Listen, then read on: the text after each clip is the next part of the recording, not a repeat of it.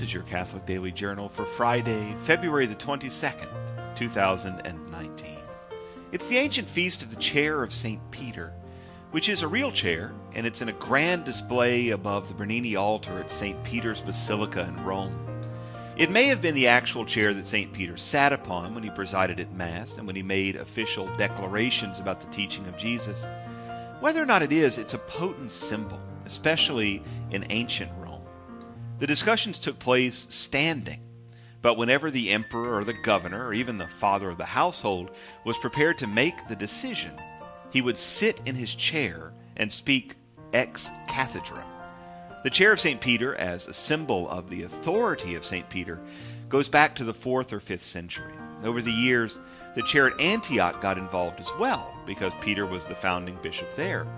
And so there were two feasts of the chair of St. Peter, one identified with his seat of authority in Antioch and the other in Rome.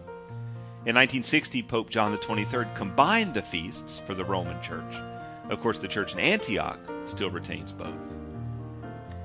Today in 1924, a milestone of technology, my favorite U.S. president, Calvin Coolidge, became the first president to deliver a radio address from the White House.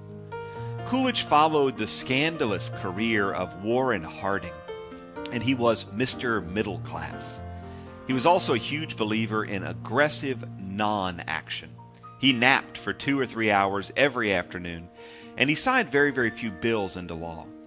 He believed that the people would orient the government rather than the other way around, and he was loved for it. Modern scholars, most of whom are big government-oriented, tend to rate Coolidge as below average, but his statistics tell another story.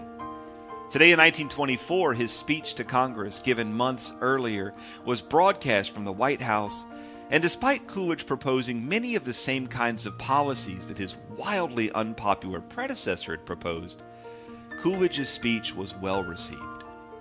He was the first media president. He was the first to deliver a recorded speech via radio, the first to deliver a live speech via radio, the first president inaugurated on live radio, and he signed the Radio Act of 1927, establishing the Federal Radio Commission. And finally today in 1980, it was the Miracle on Ice. Lake Placid, New York, the 13th Olympic Winter Games, the height of the Cold War. The U.S. is run by an actor turned governor turned president named Ronald Reagan.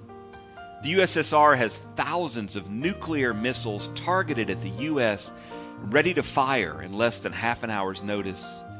The Soviet Union has won the gold medal in men's hockey for 5 of the 6 previous Winter Olympic Games.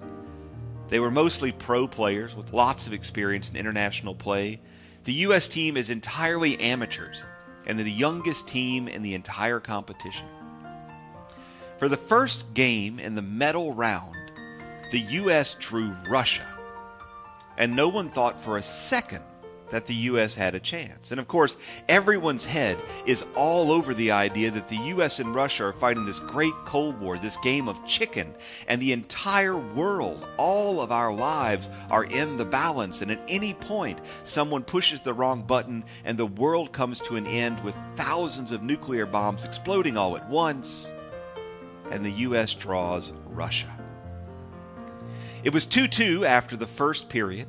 Russia led 3-2 after the second, and then out of nowhere, the young, inexperienced, amateur U.S. team scores 2 in the third period, and they take the game 4-3.